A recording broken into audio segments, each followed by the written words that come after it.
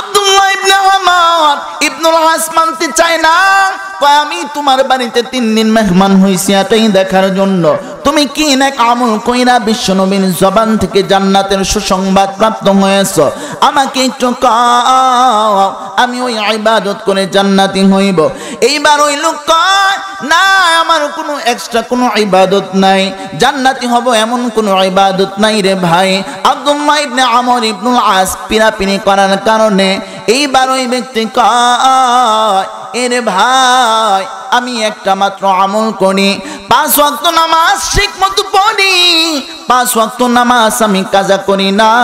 আরেকটা আমল হলো আমার এরকম, কোনো মানুষের ব্যাপারে আমার অন্তরে হিংসারিয়া রাখি না, কোনো মানুষের ব্যাপারে আমার অন্তরে আমি বিদ্বেষ কখনোই পোষণ করি না।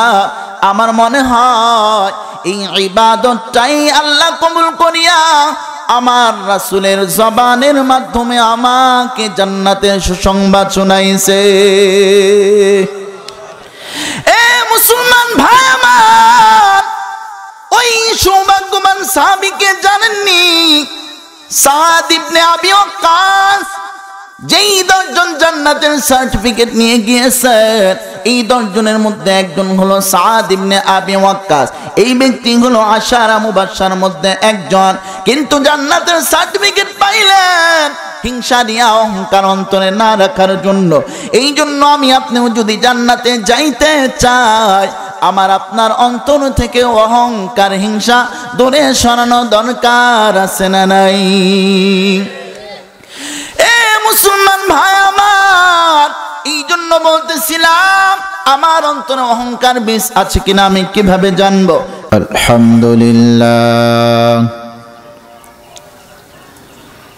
আলহামদুলিল্লাহিল্লাযী ওয়াসি'আত রাহমাতুহু কুল্লা মাওজুদ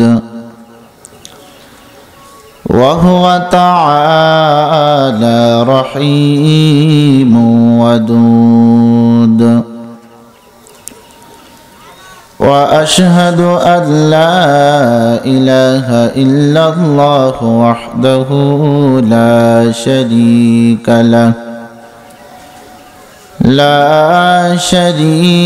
له الواحد الأحد المعبود. وأشهد أن سيدنا وسندنا وحبيبنا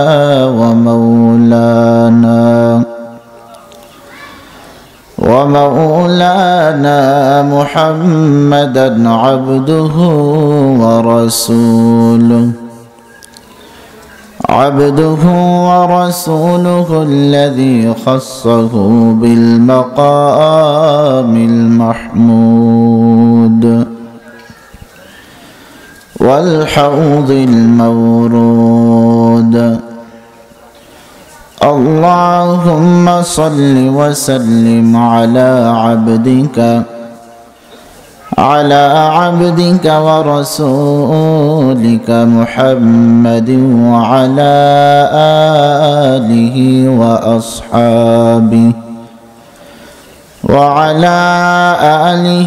وأصحابه الرحماء فيما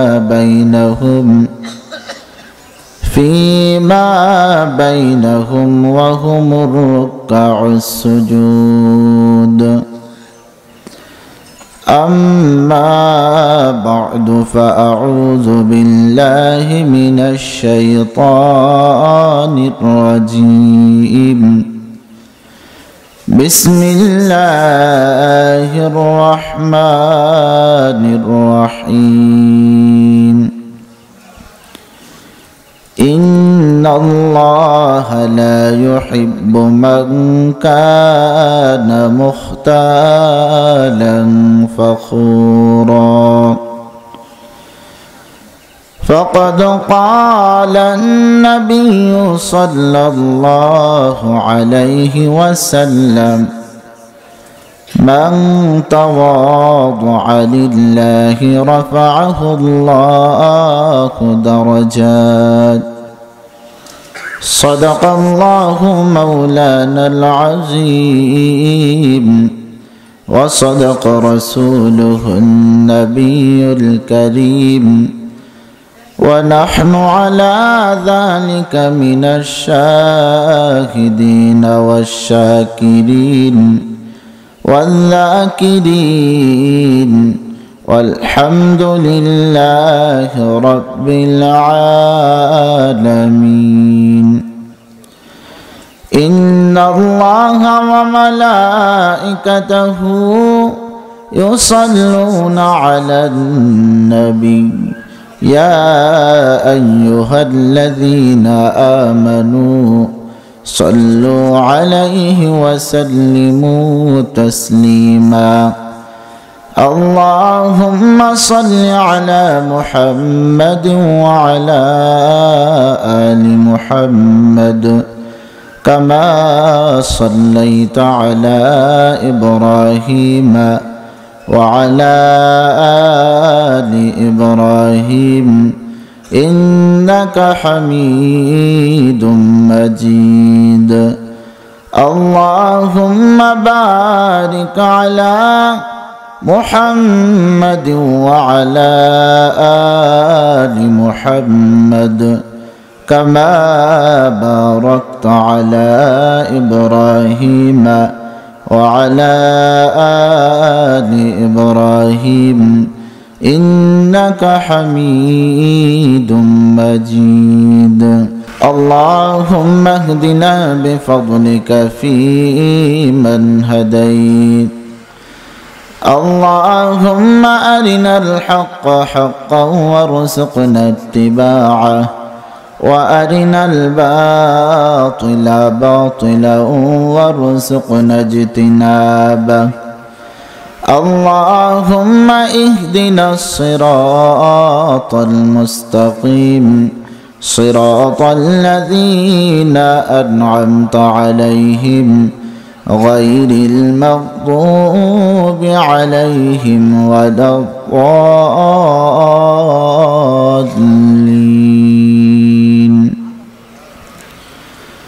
दिल अगर तवाज़ुओं कुनी अख्तियार दिल अगर तवाज़ुओं कुनी अख्तियार शवद खल्क दुनिया तुरा दुस्तेदार शवद खल्क दुनिया तुरा दुस्तेदार दिल हर के महकूम शैताबुआद दिल हर के महकूम शैताबुआद शब रोज़े बंदे आशियाबुआद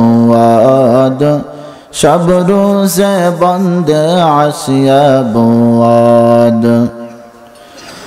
दिल आज़्म आशिया मुकुन जिनार दिल आज़्म आशिया मुकुन जिनार के रहमत कुनद बर तो परवरदिगार के रहमत कुनद बर तो परवरदिगार मुकुन नफ्स अम्मरह कर हो पैरवी मुकुन नफ्स अम्मरह कर हो पैरवी के नदह गिरफ्तारे सुन्ह दुज़क शव्वी के नदह गिरफ्तारे सुन्ह दुज़क शव्वी। अल्हम्दुलिल्लाह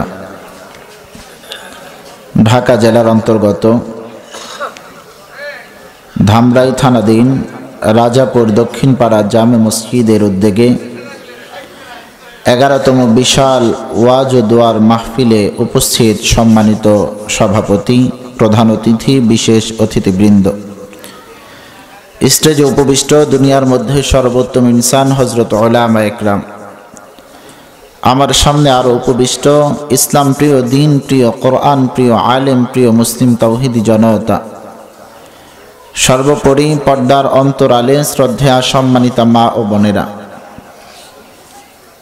महान रब्बुल आलमीनेर दरबारे शुक्रिया आदाय करछि जे महान रब्बुल आलमीन आमादेरके खुशबू छड़ानो विभिन्न फुलेर बागान के पिछने फेले জান্নাতের বাগানে রহমত লাভের আশায় বসার তৌফিক দান করেছেন। এজন্য আমরা সকলেই সর্বপ্রথম জবান খুলে শুকরিয়া আদায় করি, বলি আলহামদুলিল্লাহ।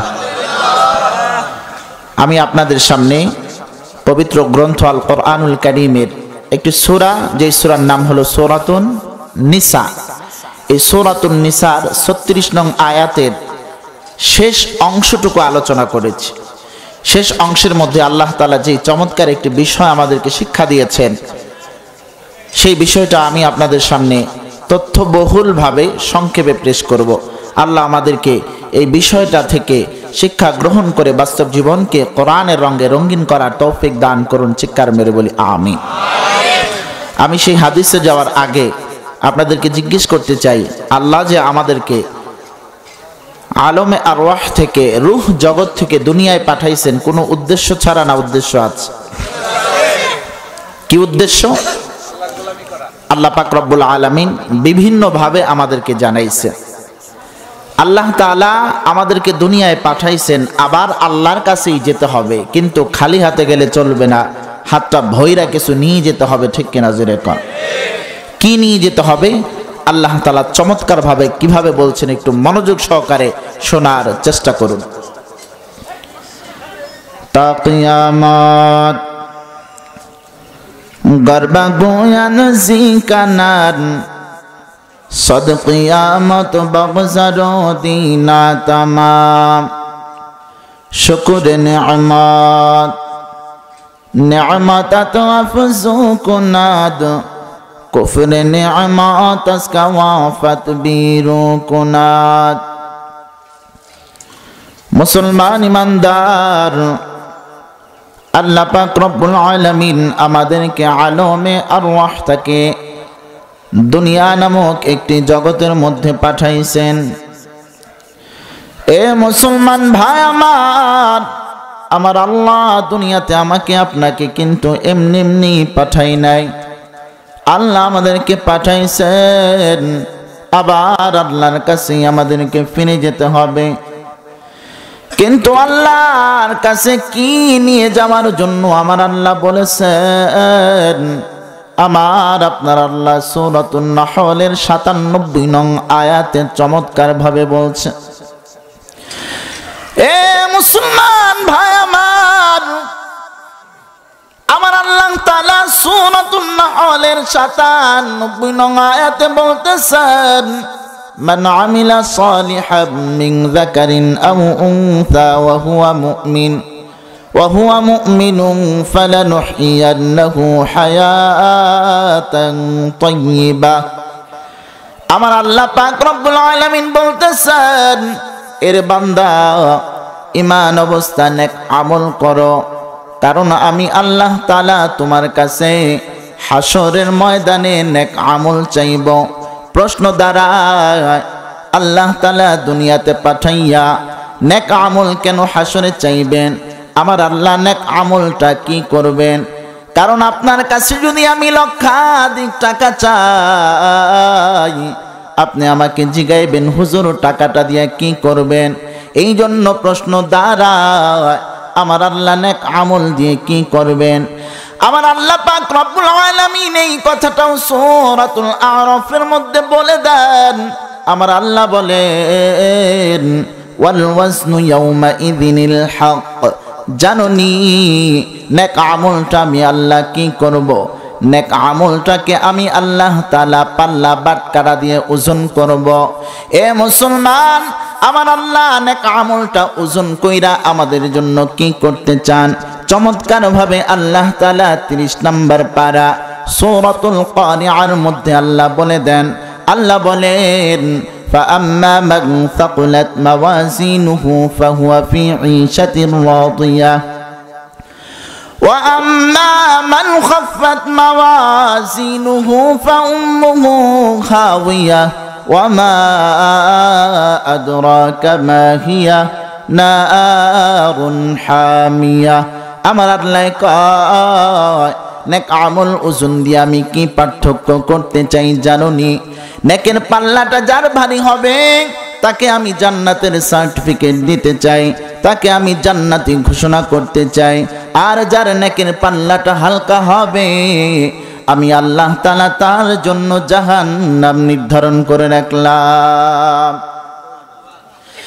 এ মুসলমান ভাই আমার, আমার আপনার আল্লাহ আমাকে আপনাকে দুনিয়ায় পাঠাইছেন নেক আমল আল্লাহর কাছে নিয়ে যাইতে হবে। নেক আমল আমার আল্লাহ ওজন দিবেন, ওজন দিয়ে পাল্লা ভারী হইলে জান্নাত দিবেন। আর যদি পাল্লা হালকা হয় তাহলে আমার আপনার জন্য ঠিকানা রয়েছে জাহান্নাম। এই জন্য নেক আমল বেশি বেশি করার মাধ্যমে আমার আল্লাহর তাআলার কাছে যাওয়ার পর আমার আপনার নেকের পাল্লা ভারী হোক, এটা আমি আপনি চাই কি চাই না? কিন্তু দুঃখজনক হলেও বাস্তব সত্য এমন, আমরা যারা নেক আমল অর্জন করি এদের মধ্যে অনেক মানুষ আছে নেক আমল যতটুকু অর্জন করেছে ততটুকু নেক আমল কবরে নিয়ে যাইতে পারে না। আমার আলোচনার পয়েন্টগুলো বের হচ্ছে, এখন শুরু করি নাই আলোচনা। নেক আমল করি কিন্তু নেক আমল কবরে নিয়ে যাইতে পারি না এমন মানুষও পৃথিবীর জমিনে আছে, ঠিক কিনা জোরে কন? এখন বলবেন যে হুজুর, এত কষ্ট করে শীতের মধ্যে গভীর রজনীতে উঠে ঠান্ডা পানি দিয়ে উযু করে নামাজ নামক নেক আমল অর্জন করলাম, অথচ নেক আমল দুনিয়ায় রাইখাই কবরে যাইতে হবে, ব্যাপারটা কি? ব্যাপারটা যদি আমি খোলাসা করে দেই, খুশি হবেন না বেজার হবেন? এর মূল রহস্য হলো, আপনি যে নেক আমল অর্জন করেছেন এই নেক আমলগুলো ধ্বংস করার জন্য এই কয়েকটা বদ আমল নামক ভাইরাস আছে। আপনি খেতে যখন ধান লাগান, এই ধান লাগানোর পর আপনি যতই এই ধান গাছের মধ্যে নিচের মধ্যে সার দেন, উপরে যদি পোকা দূরীভূত করার জন্য, পোকাকে সরানোর জন্য আপনি যদি কীটনাশক না মারেন, তাহলে নিচে দিয়ে যতই সার দেন উপরে কীটনাশক, উপর পোকাগুলো আপনার ধান ক্ষেত খেয়ে সাবার করে ফেলবে, ঠিক কিনা জোরে কর? নেক আমল যতই করেন, আপনি যদি ভাইরাস নির্ণয় না করে, আপনি যদি ভাইরাসকে দূরীভূত না করতে পারেন, ওই নেক আমল নিয়ে কবরে যাওয়া যাবে না। আর নেক আমল যদি কবরে নিয়ে না যাইতে পারি, তাহলে আমার আপনার জাহান্নাম ছাড়া কোনো উপায় নাই, ঠিক কিনা জোরে কর? এই জন্য নেক আমলকে, এমন কোন ভাইরাস আছে যে ভাইরাস নেক আমলকে ধ্বংস করে দেয়? আজকে আমরা আলোচনার মধ্য থেকে এই ভাইরাসকে পরিষ্কার করার চেষ্টা করব ইনশাআল্লাহ। আশা করা যায় এই ভাইরাস যদি আমরা পরিষ্কার করতে পারি, তাহলে আমরা নেক আমল যাই করছি এগুলো নিয়েই কবরে যাওয়া যাবে, ঠিক কিনা জোরে কর? নেক আমলকে যত বদ আমল নামক ভাইরাস নষ্ট করে দেয়, এর প্রধান মা হলো অহংকার। আমরাদ, এই অহংকার নামক রোগটা হলো আপনার কলবের সবচাইতে বড় রোগ, সবচাইতে বড় মা, ঠিক কিনা জোরে কর? এই জন্য আমাকে আপনাকে অহংকার এই বিষয়টা সম্পর্কে ক্লিয়ার হতে হবে। এই জন্য আজকে আমার আলোচনার মূল বিষয়, আমি অহংকার যদি করি আপনারা খুশি হবেন না বেজার হবেন? তাই আসুন, অহংকার সম্পর্কে আমরা পরিষ্কার হতে চাইলে অহংকার নামক এই আলোচনাটাকে আমরা কয়েকটা পয়েন্টে সাজাই, রাগ করবেন না, খুশি হবেন। 1 নাম্বার, অহংকার মানুষ করে কেন? 2 নাম্বার পয়েন্ট, অহংকারের স্তর কয়টা?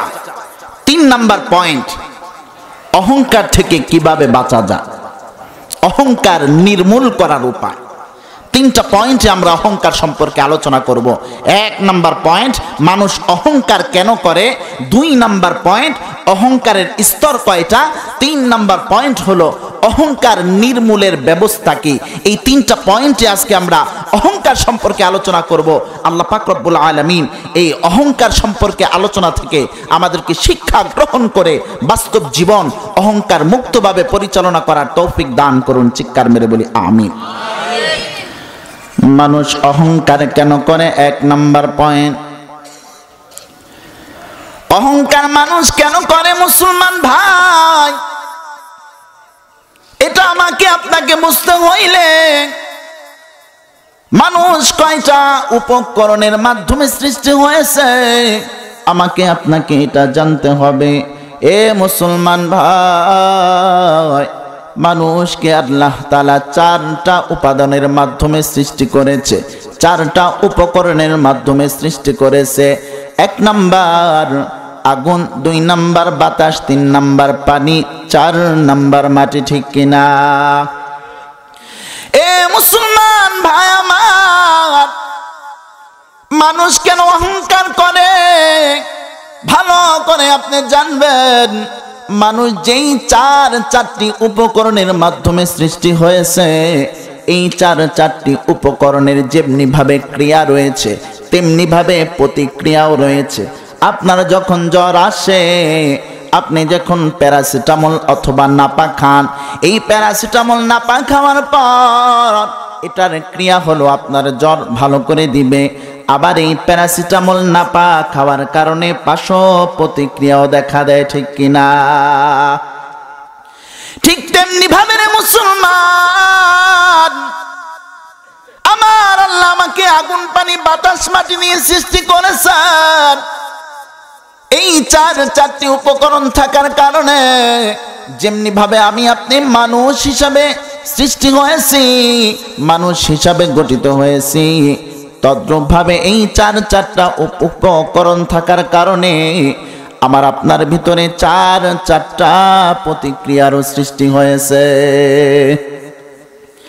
চারটা বলার সময় আমার নাই। আমি যেই বিষয়টা আপনাদের সামনে ক্লিয়ার করতে চাই, এই বিষয়টাকে সামনে নিয়ে আমি আগায় যাইব।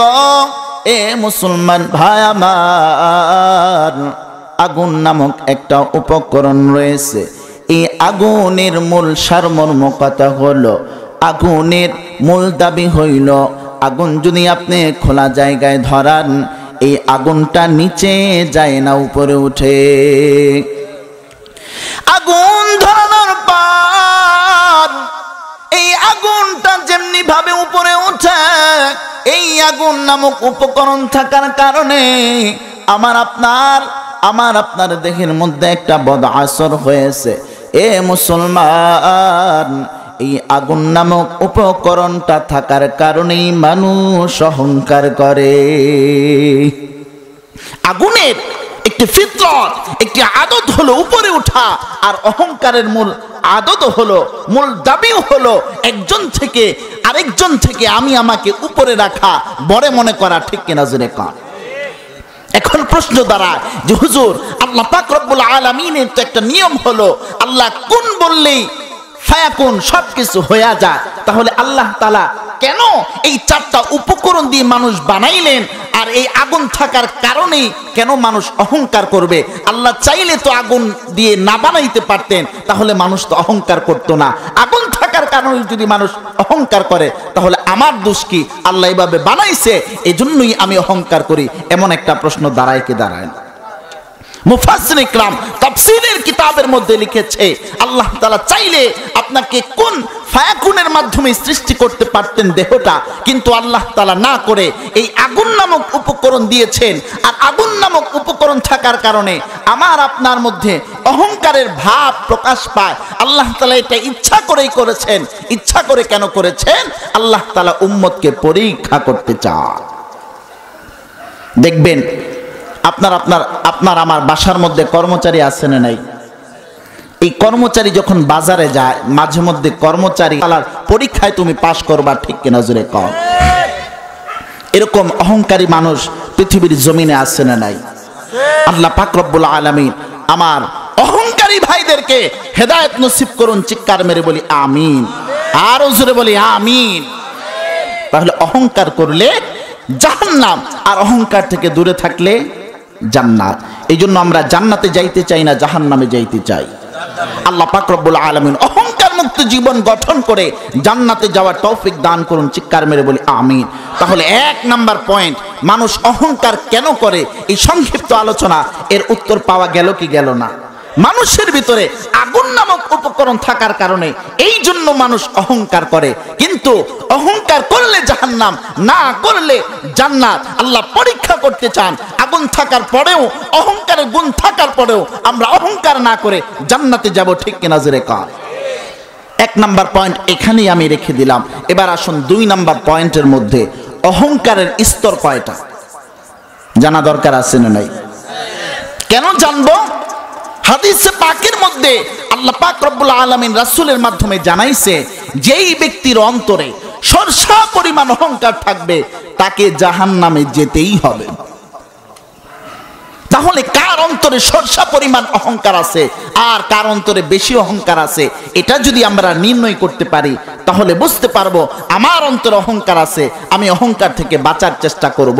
আর আমি যদি নাই বুঝি যে আমার অন্তরে অহংকার আছে না নাই, তাহলে আমি আপনি বাঁচতে পারবো না। ঠিক কিনা জোরে কর? আপনার ভিতরে ক্যান্সার আছে না নাই এটা জানেনই না, একেবারে শেষ সময় গিয়ে ধরা পড়ছে, এমনকি বাঁচন না মরণ। এই জন্য সময় মতো নির্ণয় করতে হবে অহংকার আছে না নাই। এই জন্য কার অন্তরে কি পরিমাণ অহংকার আছে এটা জানতে হলে আমাদেরকে অহংকারের স্তর জানতে হবে। অহংকারের চারটি স্তর। আওয়াজ করে বলেন কয়টা স্তর? 1 নাম্বার রুজব, 2 নাম্বার কিবর, 3 নাম্বার তাকাব্বুর, 4 নাম্বার ইস্তিকবার।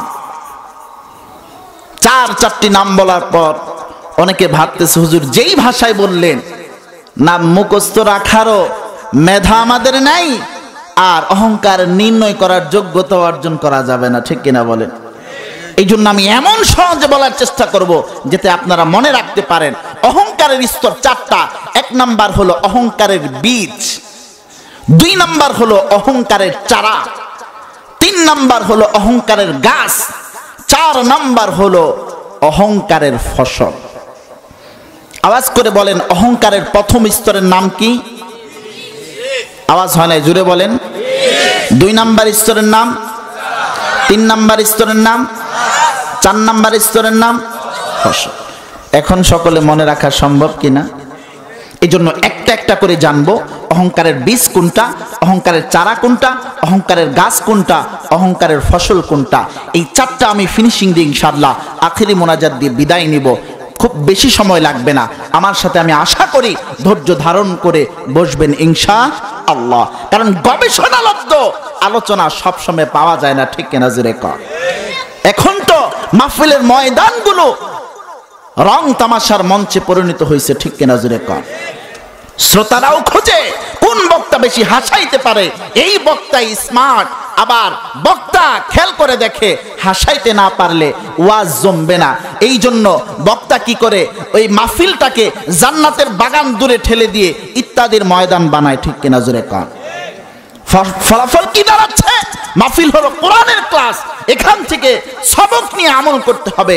কোনো সবক পাওয়া যায় না, কতক্ষণ হাসে কতক্ষণ কাঁদে, এরপরে গিয়ে ঘুমায়, উঠে সকাল 8টা বাজে, ফজরের নামাজ নাই। ঠিক কিনা জোরে কর? অতএব কোরআনের ক্লাস থেকে কোরআনের ইলম নিয়ে বাড়িতে যাব, তাহলেই আল্লাহ পাক রব্বুল আলামিনের রহমত আমার উপর বর্ষিত হবে। ঠিক কিনা জোরে কর? এই জন্য আসুন কথা না বেরিয়ে 1 নাম্বার স্তরে চলে যাই যে অহংকারের বীজ কার মধ্যে আছে, এটা আমি আপনি কিভাবে বুঝব? মুসলমান ইমানদার, অহংকারের বীজ আমার আপনার মধ্যে আছে কিনা কিভাবে বুঝব? মুফাসসির ইকরাম তাফসীরের কিতাবের মধ্যে লেখেন, যদি আপনি বুঝতে চান আপনার মধ্যে অহংকারের বীজ আছে কিনা, আপনি নির্জন একটি জায়গার মধ্যে চলে যান। নির্জন জায়গায় যাওয়ার পর আপনি নিজেই নিজেকে প্রশ্ন করেন, নিজের মনকে আপনি প্রশ্ন করেন, এ মন, তোমার মধ্যে কোনো যোগ্যতা আছে কিনা? এই প্রশ্ন যখন আপনি মনকে করবেন, মন যদি সচেতন হয়, মন আপনাকে সাক্ষী দেবে অবশ্যই তোমার মধ্যে কোনো না কোনো যোগ্যতা আছে। এ মুসলমান ভাই আমার, কথা বলার যোগ্যতা আমার আছে না নাই? কানে শোনার যোগ্যতা আছে না নাই? চোখে দেখার যোগ্যতা আছে না নাই? তাহলে কি যোগ্যতা কয়েকটা না অনেকগুলো? আপনার মন যখন এই উত্তর দিবে যে তোমার মধ্যে কিছু গুণ রয়েছে, এইবার মুহাদ্দিস ইকরাম বলেন, এইবার তুমি দ্বিতীয় প্রশ্ন করো, এর মান এই যোগ্যতাগুলোর কারণে, এই যোগ্যতাগুলো তোমার মধ্যে থাকার কারণে তুমি আমাকে বলে দাও, তুমি এই যোগ্যতাগুলোর জন্য প্রশংসার দাবি রাখো কিনা। মন যদি আপনাকে এখন হ্যাঁ তুমি এই গুণগুলোর কারণে তুমি প্রশংসার দাবি রাখো, ঠিক ওই মুহূর্তে বুঝে নিবেন আপনার অন্তরে অহংকারের বীজ আছে। কারণ কথা বলার যোগ্যতা এটা আমার কোনো মেহনতের দ্বারা হয় নাই, এই যোগ্যতা কে দান করেছেন। চোখে দেখার যোগ্যতা এটা আমার বাহুবলে হয় নাই, এই সব কিছু কে দান করেছেন? আল্লাহ। অতএব সব কিছু দিল আল্লাহ, আর মন কইতেছে প্রশংসার দাবি রাখো তুমি, এটা সঠিক না ভুল? তাহলে ওই মুহূর্তে কি বলা দরকার? ওই মুহূর্তে বলা দরকার হলো, হে মন, না, এই যত গুণাবলী আছে এগুলো তোমার যোগ্যতা অর্জন হয় নাই, এগুলো আল্লাহ দয়া করে দান করেছে। অতএব এগুলোর একটার কারণে তুমি কোনো প্রশংসার দাবি রাখো না। প্রশংসার দাবি রাখে একমাত্র যে এই যোগ্যতা তোমাকে দান করেছে। ঠিক কিনা জোরে কা? তাহলে এটা হবে তখন উচিত কথা, এটাই হবে সঠিক কথা। যদি এটা আপনি বলেন, তাহলে এই স্বীকৃতি যদি আল্লাহকে আপনি দেন, এটা মুখে দিলে হবে না, এটা দিল থেকে দিতে হবে। কোন জায়গা থেকে দিতে হবে? এটাও বোঝার একটা কায়দা আছে যে আল্লাহই সব প্রশংসার দাবি রাখে। এটা আপনি শুধুই মুখ থেকে বললেন না দিল থেকে বললেন, এটাও জানার একটা পদ্ধতি আছে না নাই? মুফাসসিরিন ইকরাম এই পদ্ধতি বলেছেন যে এরকম আপনার সামনে যদি আপনার কোনো প্রতিভা নিয়ে, আপনার কোনো যোগ্যতা নিয়ে কোনো ব্যক্তি যদি আপনাকে প্রশংসা করে, আপনার সামনে আপনার যে কোনো যোগ্যতা নিয়ে আপনার সামনেই যদি কোনো ব্যক্তি কি করে? প্রশংসা করে, আর ওই প্রশংসার কারণে যদি আপনার দিল খুশি হয়, দিল কি হয়? খুশি হয়, তখন বুঝে নিবেন একটু আগে যে বলছেন যে সমস্ত প্রশংসা আল্লাহ তাআলার জন্য, এটা আপনি দিল থেকে বলেন নাই, এটা আপনি শুধুই লোক দেখানোর জন্য বলছেন। ঠিক কিনা জোরে কর?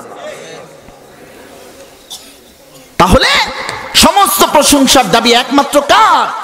আল্লাহর। এটা আমি আপনি শুধু মুখে স্বীকৃতি দিলে হবে না, দিল থেকে স্বীকৃতি দিতে হবে।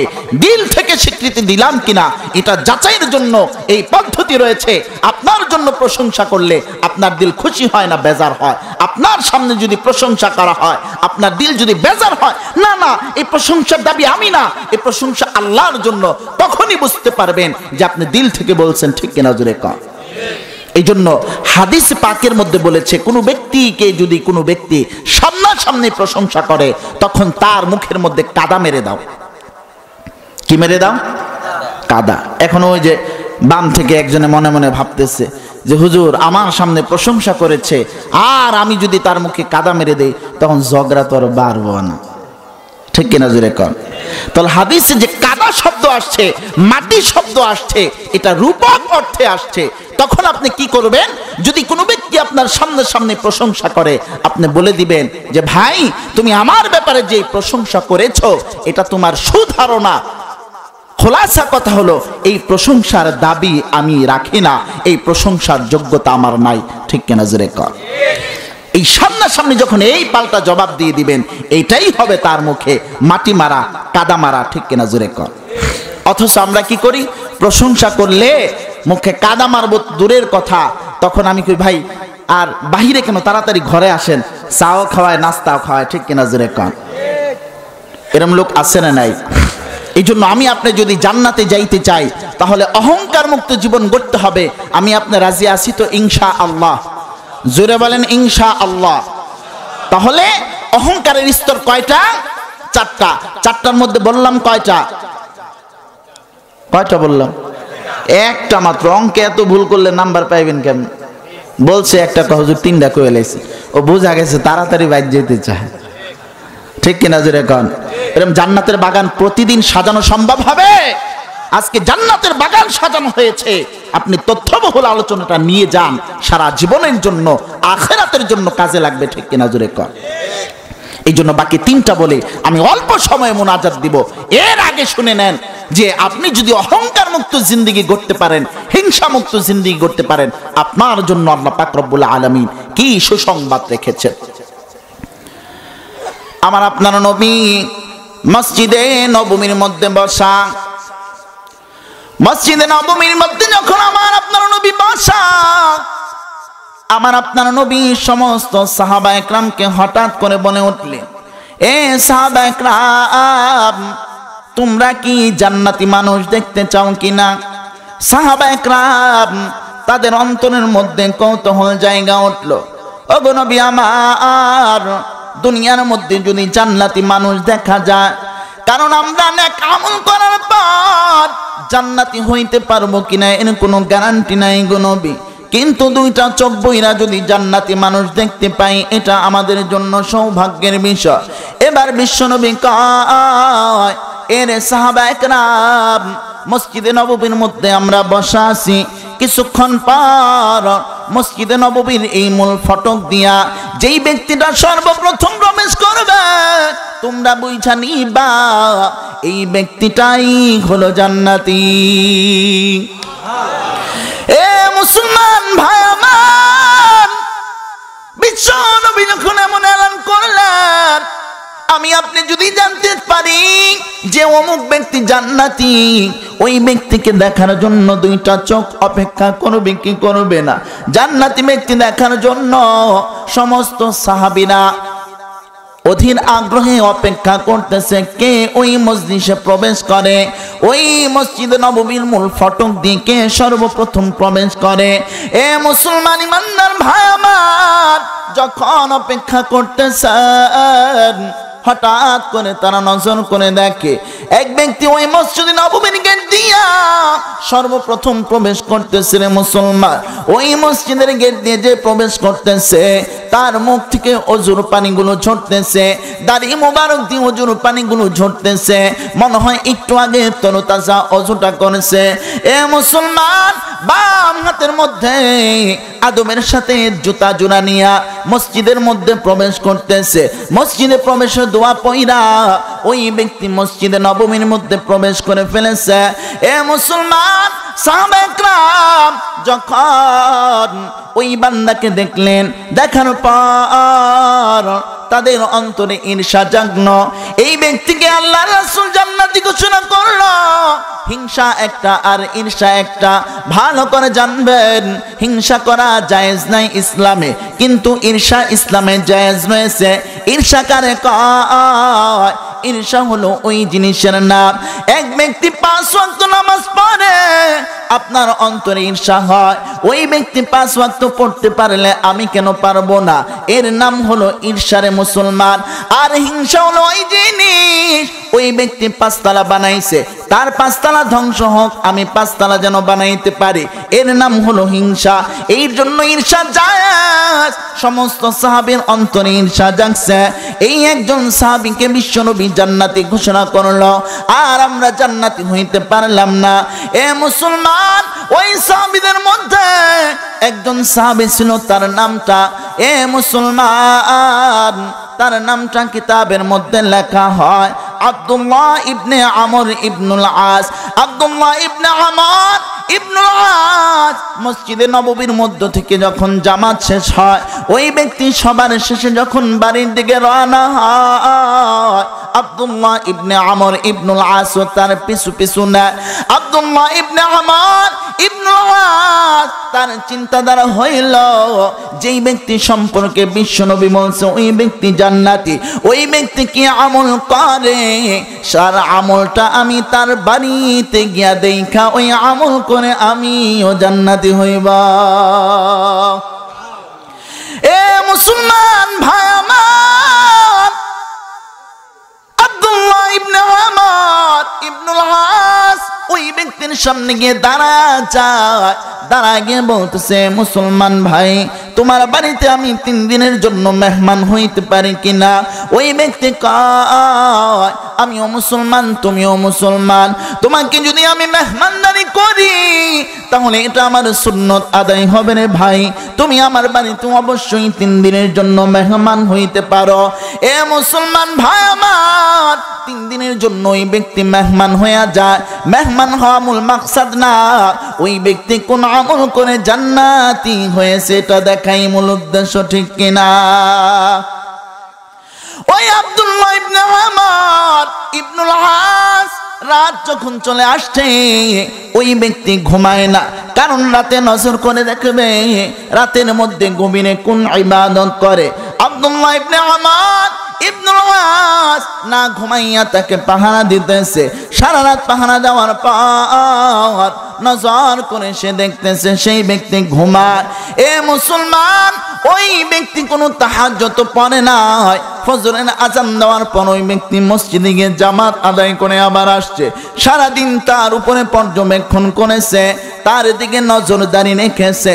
নজরদারি রাখার পর দেখেছে 5 ওয়াক্ত নামাজ ঠিক মতোই পড়ে, আলাদা কোনো ইবাদত নাই। এ মুসলমান, ঘটনা অনেক লম্বা। দ্বিতীয় দিন তার উপরে পর্যবেক্ষণ আর নজরদারি রেখেছে। দ্বিতীয় দিনও খেয়াল করে দেখে কোনো তাহাজ্জুদ নাই। এ মুসলমান, কোনো ইশরাক নাই, কোনো সালাতুত তাসবিহ নাই রে মুসলমান।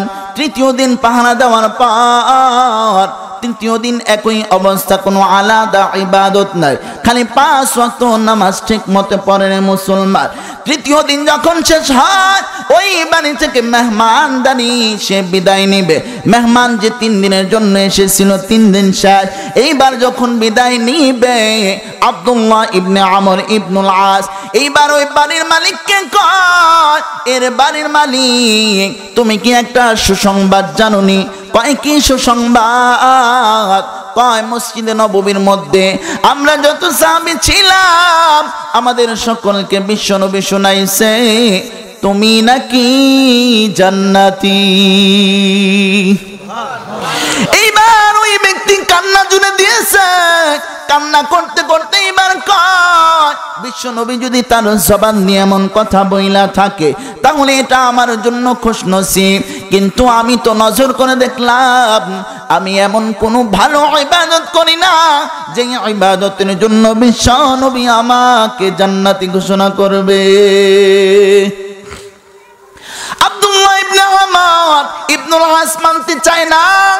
আমি তোমার বাড়িতে 3 দিন মেহমান হইছি এটাই দেখার জন্য তুমি কি নেক আমল কইরা বিশ্বনবীর জবান থেকে জান্নাতের সুসংবাদ প্রাপ্ত হয়েছো, আমাকে একটু কও, আমি ওই ইবাদত করে জান্নাতি হইব।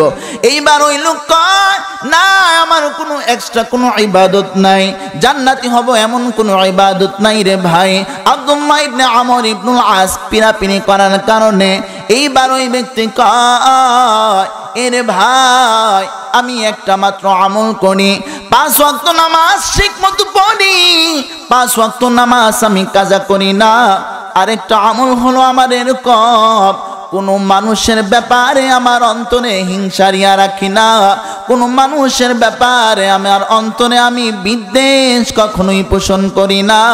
আমার মনে হয় এই ইবাদতটাই আল্লাহ কবুল করিয়া আমার রাসূলের জবানের মাধ্যমে আমাকে জান্নাতের সুসংবাদ শোনাইছে।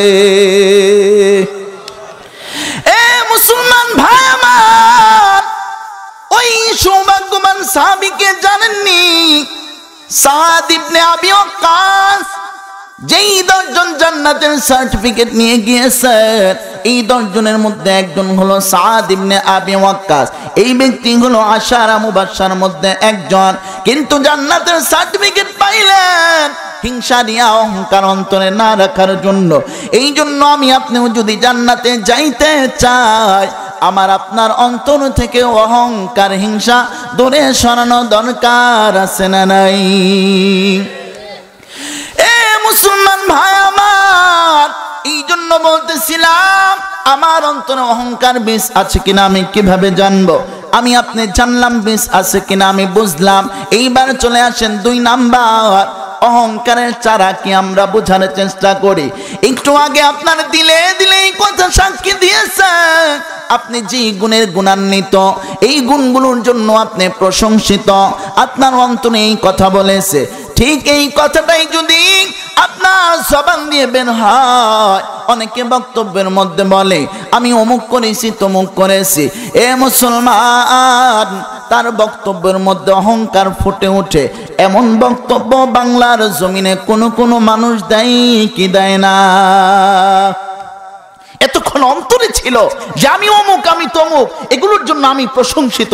এখন অন্তরে কথাটা মুখ দিয়ে যখন বের হয়েছে তখনই বুঝতে হবে আপনার অহংকারের বিষের মধ্যে চারা গজাইছে। ঠিক কিনা জোরে কম? বুঝে থাকলে বলেন, অহংকারের বীজ থাকে কোন জায়গা? অন্তরে। কোন জায়গা? অন্তরে। আর চারা গজায় কোন দিক দিয়ে? জোরে বলেন, কোন দিক দিয়ে? মুখ দিয়ে। অহংকারের বীজ হলো অন্তরে, চারা গজাইছে কোন জায়গায়? মুখ দিয়ে। আপনার মুখে যদি এরকম প্রকাশ পায় তখনই বুঝতে পারবে না আপনার অহংকারের স্তরটা উপরের লেভেলে আছে, 2 নাম্বার লেভেলে আছে। ঠিক কিনা জোরে কর? আমি অমুক আমি তমুক এরকম করনেওয়ালা মানুষও আছে না নাই?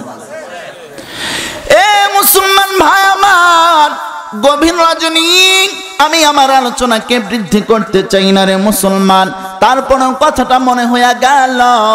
অনেকের মুখ দিয়ে বের হয় আমি অনেক ভালো ইংরেজি জানি, আছে না নাই? আমি ওই ব্যক্তিকে বলতে চাই তুমি লন্ডনে গিয়ে খবর নাও, লন্ডনের সুইপাররাও তোমার থেকে ভালো ইংরেজি জানে। ঠিক কিনা? অনেকে কয় আমি ভালো আরবি জানি, তুমি গিয়ে মক্কা মদিনা খবর নাও, যারা বাথরুম পরিষ্কার করে তোমার থেকে ভালো আরবি বলতে পারে। ঠিক কিনা?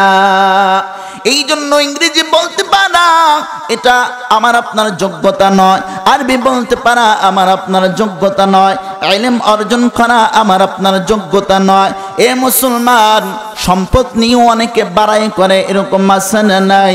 আমি অমুক দান করেছি তমুক দান করেছি, আছে না নাই?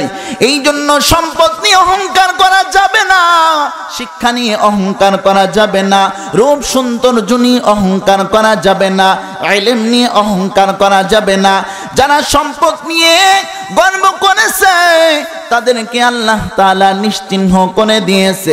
হঠাৎ করে আমার ওয়াকিআটা স্মরণ হয়ে গেল রে মুসলমান, সম্পদ নিয়ে অহংকার করার কারণে কত বড় ভয়াবহ পরিণত হয়েছে শুইনা নেন। আমি আপনি জানি মুসা আলাইহিস সালাতু ওয়াস সালামের সময় একজন ছিল মিস্টার কারুন। মিস্টার কারুনের এত সম্পদ, মিস্টার কারুনের এত সম্পদ, তার সম্পদের ওই চাবিগুলো বহন করার জন্য 70টা উট প্রয়োজন হইতো। ঠিক কিনা? অথচ ওই কারণকে আমার আল্লাহ সম্পদ দান করেছেন। এত সম্পদশালী হওয়ার পর তখন যে অহংকার করেছে আমার আল্লাহ কেমনে তাকে নিশ্চিহ্ন করে দিয়েছে, ঘটনা সবার জানা। আমি কয়েক মিনিটে ঘটনাটা বলতে চাই ঈমান তরতাজা হওয়ার জন্য। এ মুসলমান, কারণ যখন অনেক সম্পদ অর্জন করেছে, মুসা নবী ওই জামানার পয়গম্বর, মুসা নবী আল্লাহর বিধান শোনা দেয়, এর কারণ তোমাকে আল্লাহ সম্পদ দান করেছে, ভালো কথা, কিন্তু আমি এখন তোমাকে বলবো আমার আল্লাহ নির্দেশ দিয়েছে এই সম্পদের যাকাত আদায় করার জন্য। এইবার কারণ কয়, এ মুসা নবী কতটুকু সম্পদ আমাকে যাকাত দিতে হবে? মুসা নবী কয় তোমার পুরা সম্পত্তির 3 ভাগের 1 ভাগ যাকাত দিতে হবে। এইবার কারণ ভয় পেয়ে যায়, যদি আমি যাকাত দেই আমার সম্পদ কমে যাবে। এ মুসলমান, মুসা নবী ওই জমানার পয়গম্বর হলেও মুসা নবীর সাথে এই সম্পদের জন্য শত্রুতা পোষণ করা শুরু করে দিয়েছে। কেমন শত্রুতা শুইনা না, সে ভালো করে জানে মুসা নবী যদি পৃথিবীর জমিনে টিকে থাকে তাহলে যাকাত দিতে দিতে আমার সম্পদ শেষ হয়ে যাবে। এই জন্য মুসা নবীকে নিশ্চিহ্ন করা দরকার। এই চিন্তা ভাবনা কইরা এইবার কারণ কি ফোন দিয়াতে শুইনা নেন।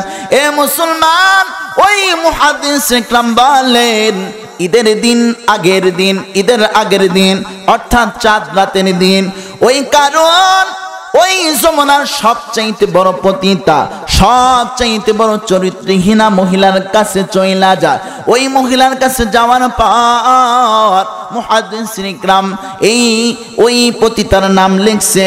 এই মুসলমান ভাই আমার, ওই পতিতার নাম লাগছে সবজা। মুসলমান ওই সবজা ব্যবসার কাছে চলে যায়। সবজা ব্যবসার কাছে যাওয়ার পর সবজা ব্যবসা কর। এর কারণ এই 4 রাতের দিনও বুঝি আমার কাছে আইতো হইল। তুমি তো নিত্য দিনের কাস্টমার আমার, প্রতিদিন আমার কাছে আসো। আগামীকালকে ঈদ আর আজকে 4 রাতেও আমার কাছে আইসোর কারণ আমি যে তোমার কাছে আসছি।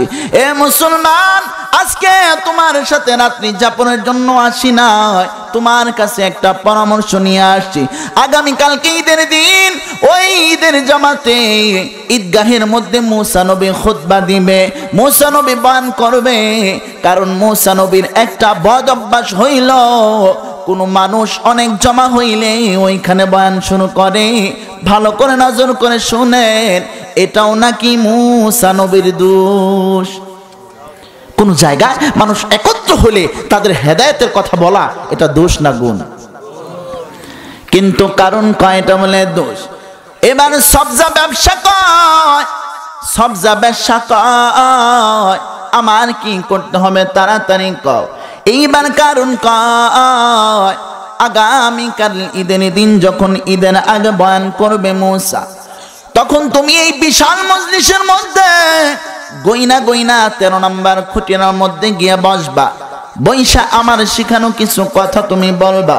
যদি বলতে পারো আমি কারণ তোমাকে 10 লাখ টাকা পুরস্কার দিব। সবজা ব্যবসা এই 10 লাখ টাকার কথা শুই না তার চোখ কপালে উঠছে যে সারা জীবন আমার দেহ বিক্রি কইরাও তো আমি 10 লাখ টাকা কামাইতে পারবো না। কারণ তাড়াতাড়ি কও আমাকে কি করতে হবে।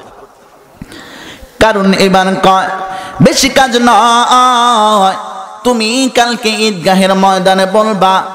মুসা নবী যখন তার ভাষণ দিতে থাকবে, তার বয়ানের মাঝখানে তুমি দাঁড়ায় কইবা, এ ভাই সকল শুইনা না, মুসা নবী মানুষের সামনে ভালো ভালো কথা কয়, অথচ তাকে আপনারা চিনেন না। আমি সবজা ব্যবসার কামরার মধ্যে মুসা নবী প্রতিদিন যায়। গতকালকেও গিয়ে আমার সাথে জেনা করেছে। এই জেনাকারী আপনাদের সামনে ভালো ভালো কথা কয়, তার কথা আপনারা শুনবেন না। এই তুহমত তুমি লাগাই দিবা। যদি এই তুহমত লাগাইতে পারো, এই কথা যদি তুমি আগামীকাল ঈদগাহে বলতে পারো, এই নাও অগ্রিম দিলাম 5 লাখ। আর কথা শেষ হওয়ার পর অবশ্যই বাকি 5 লাখ পাইবা। এবার সবজা ব্যবসা কর, 5 লাখ দিয়েছেন, যান চলে যান, আপনার কাজ হয়ে যাবে। কিন্তু সাবধান, বাকি 5 লাখ টাকাও আমি চাই। মুসলমান ভাই আমার, ঘটনা লম্বা। ঈদের দিন যখন আসলো, এইবার মুসা নবী ঈদগাহের মধ্যে হাজার হাজার মানুষের সামনে হেদায়েতের বয়ান করতে লাগলো। সবজা ব্যবসা চইলা যায়। গইনা 13 নম্বর খুঁটির মধ্যে গিয়ে বৈশা যায়। বসার পর এইবার মুসা নবী যখন কথাগুলো বলতেছে, ভালো করে শুনবেন। যেই যুগে যেই নবী আল্লাহ পাঠাইছেন, ওই নবীকে ওই যুগের সবচাইতে সুন্দর বানায় পাঠাইছেন। যেই যুগে যেই নবী পাঠাইছেন, ওই যুগের সবচাইতে বেশি জ্ঞানী বানায় পাঠাইছে। সবজা ব্যবসা যখন ওই 13 নম্বর খুঁটিতে বৈশা যায়, আর মুসা নবী যখন হেদায়েতের কথা বলতে লাগলো, আল্লাহর কারিশমা দেখা নেন।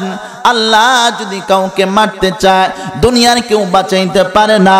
আর আল্লাহ যদি কাউকে বাঁচাইতে চায়, দুনিয়ার কেউ মারতে পারে না। ঠিক কিনা জোরে কান। মুসলমান ভাই আমার, এইবার লক্ষ্য কি করতেছে, মুসা নবীর এত সুন্দর চেহারা দেখা সবজা ব্যবসার মায়া লাইগা গেছে। মুসা নবীর হেদায়েতের কথা শুই না শুধু মুসলমান, শুধু আল্লাহর একাত্মবাদের মানুষরাই নয়, ওই মজলিসেই সবজা ব্যবসা হেদায়েত প্রাপ্ত হয়ে যায়। সবজা নবী বনে সবজা বেশা ভাবতেছে, হায় হায় এত সুন্দর চেহারা, তার ব্যাপারে এমন একটা তুহমত দিব, আমার কলিজায় কেমন জানি লাগতেছে।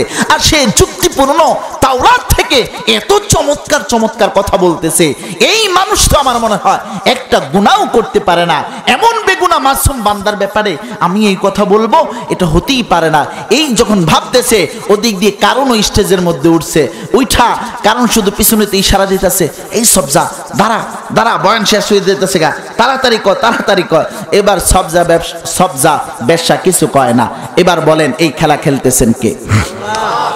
আরো জোরে কোন কে? এ মুসলমান ভাই আমার, এইবার কারণ স্টেজ থেকে নাইমা মানুষগুলো ঠেলা ঠেলা এইবার ওই বেশ্যার কাছে কারণ স্বয়ং নিজেই চইলা গেছে। কারণ ভালো করে জানে, এই যে আমি 5 লাখ টাকা দিয়েছি এটা ফেরত পাইব না, যদি সাক্ষী দেয়ও ফেরত পাইব না, সাক্ষী না দিলেও ফেরত পাইব না, কারণ এই কারবারটা হলো বাতিনি কারবার, ঠিক কিনা? এইবার 5 লক্ষ টাকার মায়া, এইবার কারণ নিচে গিয়ে এই সবজারে কয়, এই সবজা দাঁড়া দাঁড়া, তাড়াতাড়ি বয়ান শেষ, তাড়াতাড়ি এই কথাগুলো কর। সবজা এবার কয়, সবজা নিজেও তো মানুষ হওয়ার কারণে সবজার এইবার বিরক্তি চলে আসছে। সবজা এবার দাঁড়ায় গেছে, দাঁড়ায় কয়, এ ভাই সকল আপনারা শুনেন, আমাকে যে এই কারণ কি জানি বলতে আমাকে কয়, আমার দিলটা সাক্ষী দেয় না ওই কথা বলার জন্য। আমি আপনাদের সামনে বলতেছি, এই কারণ আমার প্রতিদিনের কাস্টমার, এই কারণ আমার দরবারে আমার বেশ্যাখানায় প্রতিদিন যায়, কারণ আমাকে 5 লাখ টাকা ঘুষ দিয়েছে মুসা নবীর জন্য, মিথ্যা কথা বলার জন্য। আপনারা সাক্ষী থাকেন, 10 লাখ টাকার যে চুক্তি হয়েছে, 5 লাখ অগ্রিম দিয়েছে, এই 5 লাখ আমি সাথে সাথে তাকে ফিরায় দিলাম। এরকম নিষ্পাপ নবীর ব্যাপারে আমি কখনো মিথ্যা সাক্ষ্য দিতে পারবো না। ওই মুসা কালিমুল্লাহ কালিমা পরে আমি বেশ্যা এখন ওই মুসলমান হয়ে গেলাম। লা ইলাহা ইল্লাল্লাহু মুসা কালিমুল্লাহ। এ মুসলমান ভাই আমার, আল্লাহ কেমনে আল্লাহর বন্ধুকে বাঁচায়? ওলামা একরামের তুমি শত্রুতা পোষণ করো, মসজিদের ইমামের ব্যাপারে তুমি লাইগা যাও, সাবধান। তুমি নজর করে দেখো, ইমামের কোনো বন্ধু নাই, বান্ধব নাই, এইটা মনে করার কোনো সুযোগ নাই। তোমার বন্ধু হলো ডান বামের, আর ওই ইমামের বন্ধু হলো স্বয়ং আরশের মালিক, ঠিক কিনা? ইমামকে যদি তুমি কষ্ট দাও, আলেমকে যদি তুমি কষ্ট দাও, আল্লাহর ওলিকে যদি তুমি কষ্ট দাও, আল্লাহ যদি একবার নাখুশ হইয়া যায়, তোমার কিন্তু বাঁচার উপায় নাই। এইবার লক্ষ্য করে দেখেন, কারণকে আল্লাহ তাআলা ছাড় দিয়েছিল, কিন্তু কারণ মানে নাই। এই কারণের কথা শুনলে আপনার চোখ কপালে উঠবে। কারণ খাওয়ার জন্য কোনো পয়সা পাইতো না, কিন্তু এত টাকার মালিক কেমনে হয়েছে জানেননি? ছোট্ট কইরা বইলা দিয়ে আমি আর বাকি কথা ফিনিশিং দিয়ে এখন আখিরে মুনাজাত দিব রে মুসলমান। কারণ কেমনে এমনে ধনী হইল? আমার আল্লাহ মুসা নবীকে যে তাওরাত কিতাব দিয়েছে, তাওরাত কিতাব দেওয়ার পর মুসা নবীকে আমার আল্লাহ নির্দেশ দিয়েছিল, এ মুসা এই তাওরাত কিতাবের হেফাজত করো। আল্লাহ কেমনে করব? আল্লাহ কয়েকটা গিলাপ বানাও। মুসা কয় কি দিয়ে গিলাপ বানাইব, কাপড় না চামড়া? আল্লাহ কয় না, এত দামি কিতাবের তুমি গিলাপ বানাইবা চামড়া কিংবা কাপড়ের নয়। আমি আল্লাহ নির্দেশ দিলাম, এই তাওরাতের গিলাপ বানাইবা তুমি মুসা স্বর্ণ দিয়া। এ মুসলমান ভাই আমার, তাওরাতের কিতাব এত বড় ছিল, মুফাসসির ইকরাম লেখেন 8 হাত বাই 12 হাত। আমাকে আপনারা জবাব দেন, 8 হাত বাই 12 হাত একটা কিতাবের যদি স্বর্ণের গিলাপ বানানো হয়, তাহলে স্বর্ণ লাগবে 1 ভরি, 2 ভরি, 5 ভরি, না আরো বেশি? অথচ মুসা খাইতে পায় না, মুসা নবী ভালো করেই চলতে পারে না। মুসা নবী কোত্থেকে স্বর্ণ দিয়ে গিলাফ বানাইবে? আমার আল্লাহ কয়, এরে আমার মুসা কালিমুল্লাহ, তোমার ভয় নাই, স্বর্ণের ব্যবস্থা আমি করে দিব, আর গিলাফ বানানোর দায়িত্বটা তুমি পালন করবা। চিৎকার মেরে বলি সুবহানাল্লাহ। আল্লাহ এবার মুসা নবীকে তুর পাহাড়ে ডাইকা আল্লাহর কুদরতি হাতে মুসা নবীর হাতে দিয়ে দিছে। মুসা নবী খুইলা কয়, আল্লাহ এটা কি? আল্লাহ কয়, এটা কিমিয়া। কিমিয়া কি জানো? এটা হলো পরশ পাথর। চিৎকার মেরে বলি সুবহানাল্লাহ। আল্লাহ পরশ পাথর দিয়ে কি করবো? কয়টার যদি লোহার মধ্যে লাগাও, লোহা স্বর্ণ হয়ে যাইব, পাহাড়ের মধ্যে লাগাইলে পাহাড় স্বর্ণ হয়ে যাইব। এই পরশ পাথর লাগায়া লাগায়া স্বর্ণ বানাইবা, আর ওই স্বর্ণ দিয়ে গিলাফ বানাইবা। চিৎকার মেরে বলি সুবহানাল্লাহ। মুসা নবী এবার চিন্তা পড়ে গেছে, ওগো আল্লাহ, আপনি তো পরশ পাথর আমাকে দিয়েছেন, গিলাফ তো বানাইতে আমি পারি না। এই চিন্তা করতে করতে মুসা নবী বাড়িতে যায়।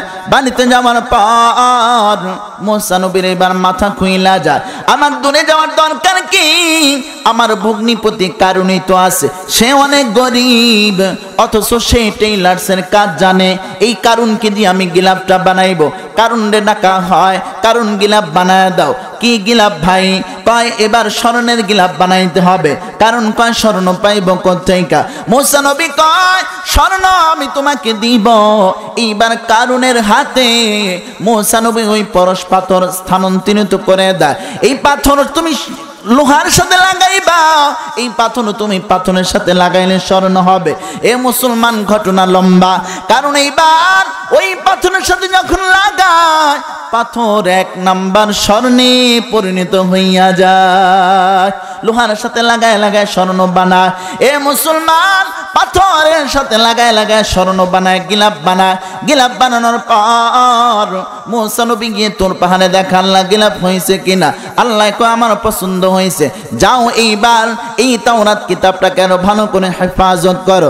আল্লাহ কেমনে হেফাজত করবো? কয় যাও এবার স্বর্ণের একটা বাক্স বানাও, এই গিলাফে আবৃত এই তাওরাত কিতাবটা স্বর্ণের বাক্সের মধ্যে রাখবা। এইবার এই না খায়া মরতো কারণ, টেইলারি কাম করতো এই কারণ, এই কারণের হাতে আর একটা বাক্স বানানো হয়। এই কারণ এইবার বাক্স বানায় যখন দেওয়া হয়, মুসা নবী ওই তাওরাত কিতাবটা স্বর্ণের বাক্সের মধ্যে রাইখা দেয়। রাখার পর মুসা নবী এইবার কারণের কাছে কয়, এ কারণ, তোমাকে যে আমি পরশ পাথর দিয়েছি, এইটা দিয়ে দাও তোর পাহাড়ে গিয়ে। আল্লাহর পরশ পাথর আল্লাহকে দিয়ে দিব। এইবার কারণ কয়, ভাইজান গো আমার, পরশ পাথর দিয়া স্বর্ণ বানায় বানায় গিলাফ বানাইছি, এর মাঝখানে পরশ পাথরটা হারায় গেছে, আমি কইতে পারি না। পরশ পাথর চুরি করছে কে? এই মিস্টার কারণ। পরশ পাথর চুরি করে রাইখা এবার কইটা হারায় গেছে, আমি কইতেই পারি না। ওই পরশ পাথর দিয়ে পাহাড়কে স্বর্ণ বানায়া, লোহাকে স্বর্ণ বানায়া কারণ এত সম্পদ অর্জন করেছে। এই পরশ পাথর দিয়েছে আল্লাহ। কে দিয়েছে? আল্লাহ। সেই আল্লাহ যখন 3 ভাগের 1 ভাগ সম্পত্তি চাইছে, এই মুসা নবীর সাথে কি কাণ্ডটা নাই ঘটাইলো, আপনারা বলেন তো, এই কাণ্ডটা ইনসাফের না বেইনসাফের? এমনি মুসা নবী হলো রাগী মানুষ। কি মানুষ? রাগী মানুষ। সবজা বেশ্যা যখন এই কথা বলছে, মুসা নবী এবার রেগে গেছে যে আমি আল্লাহর বিধান, জাকাতের বিধান শোনাইলাম, আল্লাহর পরশ পাথর দিয়ে তো ধনী হইল, আর আজকে অথচ আমার ভগ্নিপতি, আমার কি ভগ্নিপতি, তারপরেও আমার সাথে এত বেশি শত্রুমানি করলো। এবার মুসা নবী রাগ করে আল্লাহরে কয়, আল্লাহ বিচারটা আপনি করবেন না, আমি করব। আল্লাহ কয়, তোমার সাথে অন্যায় করেছে, বিচার তুমি করবা, আমি আল্লাহ তোমাকে সহযোগিতা করব। আল্লাহ কি সহযোগিতা করবেন? তাড়াতাড়ি করেন। মুসা নবীকে এবার আল্লাহ কয়, তোমাকে আমি সহযোগিতা করলাম, ওই এলাকার মাটিকে তুমি মুসা নবীর জন্য গোলাম বানায় দিলাম। মাটিকে তুমি যা হুকুম করবা তাই তোমার হুকুম পালন করবে। মুসা নবী এবার কয়, হে মাটি, তাড়াতাড়ি কারণে ধর। যখন এই কথা বলছে, মাটি কি করছে? কারণের পার মধ্যে গিয়ে এইভাবে ধরছে, তার হাঁটু পর্যন্ত গায়ে গেছে। চিৎকার মেরে বলি নাউজুবিল্লাহ। কারণ পালাইতে লইছিল। কারণ যখন দুষ্প্রকাশ পেয়ে যায়, তখন আর কিছু বলার ভাষা থাকে না। যখন এই কথা বলছে, তখন কারণ যখন মাটির মধ্যে আটকায় গেছে, এবার মুসা নবী রাগ থামে নাই। মুসা নবী আবার কয়ে মাটি ধর, যখন দ্বিতীয়বার বলছে তখন এই বুক পর্যন্ত ডাবছে। কোন পর্যন্ত ডাবছে? বুক পর্যন্ত ডাবছে। বুক পর্যন্ত ডাবার পরও তার সেই গর্ব যায় না। কয় মুসা তুমি কি ভাবছো আমার এদুর ডাবায় আমার হারাইলেই বা আমার সয় সম্পত্তি কি কম? এই ছেলেবেলা কই আছো, তাড়াতাড়ি সাপলার কুড়াল লইয়া তাড়াতাড়ি আমার এই মাটির নিচে দিয়ে বাইর কর। এইবার কর্মীরা কি করছে, সাপল কুড়াল দিয়ে যখন মাটি খুঁজতে গেছে, কুড়াল দিয়ে কূপ দিলে কুড়াল ছিটটা জায়গা 3 মাইল দূরে। আল্লাহু আকবার বলেন, আর জোরে আল্লাহু আকবার। এই খেলা খেলতেছে কে? আল্লাহ। এবার কোনো কোন নাই, এইবার একটু নরম হইছে, কারণ কান্দাকাটি শুরু করছে। আপনার বোনের দিকে তাকায় একটু মাফ করা যায় না? মুসা নবী রাগী মানুষ, মাপ যা করার এতদিন করছি, এখন যে অন্যায় করছো এই মাপ করা যাবে না। কারণ আজকে যদি তোমাকে মাফ করে দেই, তুমি যেই তুহমত আমাকে দিয়েছিলা এই তুহমতের কারণে তোমার গর্দান যাই, তখন তো তুমি আমাকে মাফ করতা। এবার কারণ এমন কাদা কেঁদেছে, তাফসীর কিতাবের মধ্যে লেখে ওই কারণের মাটি, 4 পাশ মাটিগুলো একেবারে কাদা মাটি হয়ে গেছে তার কান্নার পানিতে। ক্ষেতের মধ্যে ধান লাগাইলে মাটি কেমন নরম হয়, এমন নরম হয়ে গেছে। আল্লাহ উপরে তো কয় মুসা রে, ওই জায়গায় যদি তুই না থেকে আমি থাকতাম, আমি আল্লাহ মাফ করে দিতাম। সুবহানাল্লাহ বলবেন না? কত দয়াবান আল্লাহ। এবার মুসা নবী কি উত্তর দিছে জানেননি? মুসা নবী কয় এই জন্যই তো আমি মুসা আর আপনি হলেন আল্লাহ। আমি মুসা, আপনি হলেন আল্লাহ। এইবার যখন কারণ নিশ্চিত হলো যে মাফ পাওয়া যাবে না, এইবার কারণের দাম্ভিকতা আরো বেড়ে গেছে, অহংকার আরো বেড়ে গেছে। এবার কারণ কয় বুঝতে পারছি, আমার মাটির নিচে যাবাইয়া তোমার আল্লাহ তুমি আমার এই সম্পত্তি ভোগ করতে চাও। নাউজুবিল্লাহ, জুড়ে কন। অহংকারটা কেমন তার অন্তরে দেখছেন নি? খেয়াল করে। এবার মুসা নবীকে আল্লাহ তুমি তো ভালো করে জানো আমার অহংকার, আমার সম্পদের কতটা লোভ। আপনার পরশপাতর আপনাকেই আমি ফিরাই দিতে চাইছিলাম, কিন্তু এই কারণ এখন বলতেছে এই সম্পত্তি বলে আমি আর আপনি ভোগ করবো। আমার একটা আবদার আপনি কবুল করেন, কারণ এই চেহারা মাটির উপরে থাকার মধ্যেই তার যত সম্পত্তি আছে এই সম্পত্তি আপনি মাটির ভিতরে গাইরা দেন। আল্লাহু আকবার বলবেন না? এবার মুসা নবী কয় কারণ তুই তাকায় দেখ কি হইতেছে।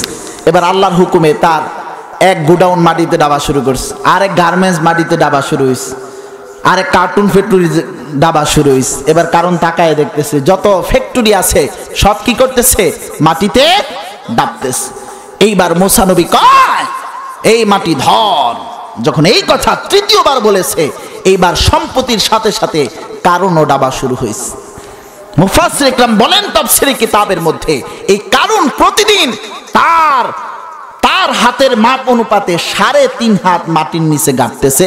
এই গাড়া অব্যাহতি থাকবে কিয়ামত পর্যন্ত। চিৎকার মেরে বলি আল্লাহু আকবার। মিশরের কায়রো আছে না, শহর কায়রো নাকি? এই কায়রো থেকে খুব সম্ভবত কয়েক কিলোমিটার, কয়েক মাইল দূরেই হলো ওই কারণ যে ডাব ছিল ওই স্থানটা। অনেক পর্যটক আছে ওইটা দেখতে যায়। যখন ফেরেশতারা হেইয়ো হেইয়ো হেইয়ো হেইয়ো করে কারণে ডাবায়, আর কারণে যখন নিঃশ্বাস ছাড়ে বটবট করে উপরে তার নিঃশ্বাসের ইটা ভেসে ওঠে, আর এত বিশ্রী গন্ধ মনে হয় যেন জাহান্নামের গন্ধ। চিৎকার মেরে বলি নাউজুবিল্লাহ। তাহলে অহংকার মানুষকে কত নিচে নামাইছে। আর একটু আগের ওয়াকিয়া, অহংকার না থাকলে বিশ্বনবীর জবান থেকে জান্নাতের সুসংবাদ পাওয়া গেছে। ঠিক কিনা জোরে কর? এই জন্য আমরা অহংকার করে জান্নাতি জাহান্নামী হতে চাই না অহংকার মুক্ত হয়ে জান্নাতি হতে চাই? আর এখন মহিলাদের অহংকার তো আরো বেশি। ঠিক কিনা জোরে কর? রূপের অহংকার। হ্যাঁ, আমার যে সুন্দরী আর কে আছে? ঠিক কিনা জোরে কর? যার বউ যত বেশি সুন্দর, খবর নিয়ে দেখেন সংসারে ঝামেলা তার তত বেশি। জামাই যা অফিসে, আর জামাই টাকা দিয়ে মোবাইলে হিজরতের গল্প কয়। কবে হিজরত করা যায়? ঠিক কিনা জোরে কন? একদিন জামাই এসে দেখে স্ত্রী আর ঘরে নাই। কই গেছে? কই গেছে? কই অমুক বাড়ির উজ্জ্বল লইয়া হিজরতে গেছে। এরকম অহংকারী নারী আছে না নাই? এই জন্য আমি দেখেছি শত শত মা বোনেরা পর্দার অন্তরাল থেকে আলোচনা শুনতেছে, এই মায়েরাই তো নবীর মা, ঠিক কিনা জোরে কর? এই মায়েরাই হাফিজ কোরআনের মা, ঠিক কিনা জোরে কর? এই জন্য মা জাতিকে সম্মান দিয়েছেন কে? আল্লাহ। আর বেপরদা হইয়া এই মা জাতি আজকে একেবারে ধ্বংসের দ্বার প্রান্তে চলে যাচ্ছে, ঠিক কিনা জোরে কর? অহংকারের স্তর কয়টা জোরে কন? এক নম্বর স্তর হইল এ মুসলমান, এক নম্বর স্তর হইল অহংকারের বীজ, দুই নম্বর স্তর হইল অহংকারের চারা। এই দুইটা ছিলাম, ঠিক কিনা জোরে কন? এইবারে তৃতীয় নাম্বারে আসেন। অহংকারের বীজ মানে আপনার অন্তরে অন্তরে আপনি অহংকার করেন, অহংকারের চারা মানে আপনি মুখে প্রকাশ করেন। এইবার অহংকারের গাছ শিক্ষা নেন। এ মুসলমান, যেই কথা আপনি অন্তরে, যেই অহংকার পোষতেন, যেই অহংকার আপনি মুখে বের হয়েছে, এই অহংকারটা আপনি যখন অন্যের সাথে তুলনা করবেন, বলে তোমার কি ইলম আছে, আমার এর চেয়ে বেশি আছে, তোমার কি টাকা আছে, আমার এর চেয়ে বেশি আছে, তোমার কয়টা বাড়ি আছে, আমার এর চেয়ে বেশি আছে, আপনি যখন তুলনা করবেন তখনই বুঝতে পারবেন আপনার অহংকারের চারা বড় হইয়া গাছ হইছে, ঠিক কিনা? এই হলো 3 নাম্বার। এইবার আসেন 4 নাম্বার। অহংকারের ফসল বলা হয় কোনটাকে রে মুসলমান? অহংকারের ফসল সইনা না, অন্তরে আপনি অহংকার পোষতেন, অহংকার বড় হইয়া চারা হইছে মুখের মাধ্যমে, তুলনা করার মাধ্যমে হইছে অহংকারের গাছ। এ মুসলমান, আপনি যে তুলনা কইরা সবার উপরে বড় থাকতে চান, আপনার এই বড়ত্বটা আপনি সমাজে প্রতিষ্ঠা করতে চান, প্রতিষ্ঠা করতে গিয়া যদি আপনার কেউ বিরুদ্ধাচরণ করে, আপনি যখন তার উপর আপনার বড়ত্ব প্রকাশ করার জন্য তার না মানার কারণে তার সাথে যখন আপনি জুলুম করবেন, তখনই বুঝতে হবে আপনার মধ্যে অহংকারের গাছের মধ্যে ফল গজাইছে, ঠিক কিনা? তাহলে অহংকারের স্তর 4টা। 1 নাম্বার হলো মনে যদি আপনাকে সাক্ষী দেয় যে হে মন, এই গুণগুলোর জন্য তুমি প্রশংসার দাবি রাখো, তখন বুঝতে হবে আপনার অহংকারের বীজ আছে। এই কথাটা মুখ দিয়ে বের হইল, অহংকারের চারা গজাইছে। একই কথা তুলনা করলে অহংকারের গাছ হইছে। আর আপনার বড়ত্ব সমাজে প্রতিষ্ঠা করতে গিয়ে যদি মানুষের উপর জুলুম করেন, তাহলে আপনার অহংকারের গাছ জ্বালাইছে। এই জন্য আমরা অহংকারের স্তর চিনলাম 4টা। এ মুসলমান, বিন্দু পরিমাণ অহংকার থাকলেই জাহান্নাম, আর এই বড় 4টা যদি থাকে, জুড়ে কোন জান্নাত না জাহান্নাম? আরো বড় জাহান্নাম। এই জন্য জাহান্নাম থেকে বাঁচতে চাইলে এই 4 প্রকার অহংকার কার অন্তরে কোন প্রকার আছে ইতিমধ্যে আমাদের বোঝা হয়েছে, ঠিক কিনা জোরে কর? এইবার 2 নাম্বার পয়েন্ট রাখলাম, কারণ 1 নাম্বার পয়েন্ট হলো অহংকার কেন করি, 2 নাম্বার পয়েন্ট হলো অহংকারের স্তর কয়টাও কি কি বললাম। এইবার 3 নাম্বার আসেন, অহংকার থেকে কিভাবে আমরা বাঁচতে পারি, অহংকার নির্মূল করার ব্যবস্থা কি? এ মুসলমান, অহংকার নির্মূল করার ব্যবস্থা বেশ কয়েকটা রয়েছে। আমি একটা মূল আপনাকে বইলা যাই। অহংকার নির্মূল করার সবচাইতে বড় ব্যবস্থা প্রেসক্রিপশন হইল 5 ওয়াক্ত নামাজ। চিৎকার মেরে বলি সুবহানাল্লাহ। বলে হুজুর, নামাজ কেমনে অহংকার থেকে আমাকে আপনাকে বাঁচাইবে? ভালো করে স্মরণ রাখবেন, অহংকারের দাবি হলো নিজেকে নিজে বড় মনে করা। অথচ আপনি যে নামাজে দাঁড়াইছেন আল্লাহু আকবার বলে, আল্লাহু আকবার শব্দের অর্থ কি জোরে কর? আল্লাহু আকবার শব্দের অর্থ হলো আল্লাহ বড়। তাহলে আপনি একটু আগে অহংকার করে করে বলছেন আমি বড়, আর নামাজের মধ্যে বলছেন কে বড়? আল্লাহ বড়। তাহলে অহংকারের মাথার উপরে কোরাল মারা হইল কি হইল না? এরপরে আল্লাহু আকবার বলে কি পড়েন? সুবহানাকা আল্লাহুম্মা ওয়া বিহামদিকা ওয়া তাবারাকা ইসমুকা ওয়া তাআলা জাদ্দুকা ওয়া লা ইলাহা গায়রুক। এই সানার মধ্যেও আল্লাহর বড়ত্ব আর প্রশংসা পায় কি পায় না? তাহলে সানা পড়েও আপনি সাক্ষ্য দিলে যে না, আমি বড় না, আমি পবিত্র না, আমার মর্যাদা বেশি না, সমস্ত প্রশংসার মালিক আল্লাহ, সমস্ত বড়ত্বের মালিক আল্লাহ, সমস্ত মর্যাদার মালিক আল্লাহ। একটু আগে বলছেন মর্যাদার মালিক হলো আমি, এখন সানার মাধ্যমে নামাজে বললেন আল্লাহ। তাহলে অহংকারের ডান হাত কাটা হলো কি হলো না? সানার পরে এবার কি পড়বেন? আলহামদুলিল্লাহি রাব্বিল আলামিন। আলহামদুলিল্লাহি রাব্বিল আলামিন শব্দের অর্থ হলো সমস্ত প্রশংসা আল্লাহর। একটু আগে বলছেন সব প্রশংসা আমার, আর আলহামদুলিল্লাহর মাধ্যমে আপনি স্বীকৃতি দিতেছেন সমস্ত প্রশংসার মালিক কে? আল্লাহ। তাহলে অহংকারের বাম হাত কাটা হলো কি হলো না? এইভাবে নামাজের মধ্যে সুবহান রাব্বিয়াল আ'লা, সুবহান রাব্বিয়াল আযীম এগুলো বইলা বইলা আল্লাহর বরত্ব প্রকাশ হয়। তাহলে মাথায় বাড়ি হয়, হাত কাটা হয়, শরীরের মধ্যে আঘাত করা হয়। আপনাকে আমাকে যদি কেউ হাতুড় দিয়ে বাইরা, আপনার আমার অস্তিত্ব যেমনি ভাবে বিলীন হয়ে যাবে। নামাজের মধ্যে আল্লাহর বরত্ব হাতুড় দিয়ে যখন অহংকারে বাড়ি দেওয়া হবে, এই নামাজেই আপনার অন্তরকে অহংকার থাইকা পরিষ্কার করে দিবে, ঠিক কিনা? এই জন্য উলামা ইকরাম বলে সবচেয়ে বড় অহংকারী হলো আল্লাহকে সেজদা না দেওয়া, ঠিক কিনা? জোরে কর। আল্লাহকে সেজদা না দেওয়া এটাই হলো সবচেয়ে বড় অহংকারী। এই জন্য আমরা আল্লাহকে সেজদা দিয়ে সবচেয়ে বড় অহংকার মুক্ত হব। রাজি আছে ইনশাআল্লাহ? তাহলে বলতেছিলাম ফিনিশিং যে আমার আল্লাহ কি বলেছেন যে নেক আমল নিয়ে আল্লাহর কাছে যাইতে হবে, কিন্তু অহংকার আমাদেরকে নেক আমল ধ্বংস করে দেয়। ইয়াকুমুল হাসাদা ফাইনাল হাসাদা ইয়াকুলুল হাসানাতি কামা তাকুলুন নারুল হাতব। আল্লাহ তাআলা রাসূলের মাধ্যমে আমাদেরকে জানাইছে যে তোমরা হিংসা ফাসাদ অহংকার থেকে দূরে থাকো, কারণ অহংকার মানুষের নেক আমলকে এমন ভাবে ধ্বংস করে দেয় যেমন শুকনো কাঠ, যেমন আগুন শুকনো কাঠকে ধ্বংস করে দেয়। এই জন্য আগুন শুকনো কাঠকে ধ্বংস করে, আর অহংকার নেক আমলকে নষ্ট করে। এই জন্য আমরা অহংকার থেকে দূরে সইরা ইনশাআল্লাহ নেক আমল নিয়ে কবরে যাইতে চাই। বলে হুজুর অহংকার আমি সরাইলাম, এখন দিলটা খালি হয়েছে কিনা বলেন? এখন দিলের মধ্যে কি ভরবেন?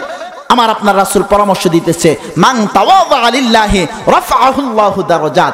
এখন তোমার অন্তরের মধ্যে বিনয়ীর গুণ ঢুকাও। যদি তুমি বিনয়ীর গুণ ঢুকাইতে পারো, এই বিনয়ী নামে গুণটা পুরা পৃথিবীর মধ্যে তোমার মর্যাদা বাড়ায় দেবে, ঠিক কিনা? জোরে কন। এই জন্য আমরা অহংকার সরাইব, বিনয়ী হয়ে যাব। আল্লাহ পাক রব্বুল আলামিন আমাদের সকলকে অহংকার মুক্ত জিন্দেগি গড়ার তৌফিক দান করুন। চিৎকার মেরে বলি আমিন। আল্লাহ পাক রব্বুল আলামিন আমার তেলাওয়াতকৃত আয়াতের মধ্যে বলেন, ইন্নাল্লাহা লা ইউহিব্বু মান কানা মুখতালান ফাখুরা। আমি আল্লাহ তাআলা দাম্ভিককে এবং অহংকারকারীকে কখনোই পছন্দ করি না। তদ্রূপ ভাবে আল্লাহ তাআলা সূরাতুল ফালাকের শেষ আয়াতে আমাকে আপনাকে বলে, ওয়া মিন শাররি হাসিদিন ইযা হাসাদ। আল্লাহ আমাকে আপনাকে পরামর্শ দিচ্ছে যে আমার কাছে দোয়া করো তোমরা এইভাবে যে আয় আল্লাহ আমাকে আপনাকে হিংসুকের হিংসা থেকে হেফাজত করুন। যখন হিংসুক আমাকে হিংসা করে, আল্লাহ হিংসা থেকে বাঁচার জন্য দোয়াও শিখাইছেন। আল্লাহ বলছেন অহংকারীকে এবং হিংসুককে, দাম্ভিককে আল্লাহ পছন্দ করে না। আল্লাহ পছন্দ করে বিনয়ী মানুষকে। এই জন্য আল্লাহ বিনয়ীকে পছন্দ করে। আমরা বিনয়ী হব। আল্লাহ পাক রব্বুল আলামিন অহংকার মুক্ত জিন্দেগি করে, আবারও আমি বলছি বিনয়ীর গুণ অর্জন করে নেক আমল সাথে নিয়েই কবরে যাওয়ার তৌফিক দান করুন। চিৎকার মেরে বলি আমিন। ওয়া আখির দাওয়ানা আলহামদুলিল্লাহি রাব্বিল আলামিন।